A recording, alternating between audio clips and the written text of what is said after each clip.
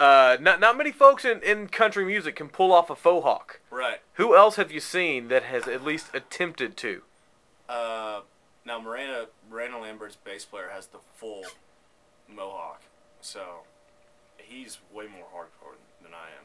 But I don't know. I had longer hair and I got it cut, and the dude that cuts my hair was like, "Hey, do you want to get faux-hawk?" I was like, "Yeah." I tried it out for a couple months. I just liked it, and I changed. Like, I went 2 days without wearing it. And people were like upset about it. Like, where's your faux-hawk at, man? It was like, well, I kind of liked it. All right, and then it's been going on for like a year and a half now. Granger couldn't do it.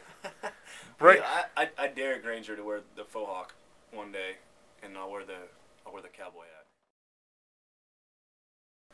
Acoustic show, me and Granger, him and the faux-hawk, me with the cowboy hat. Let's do it.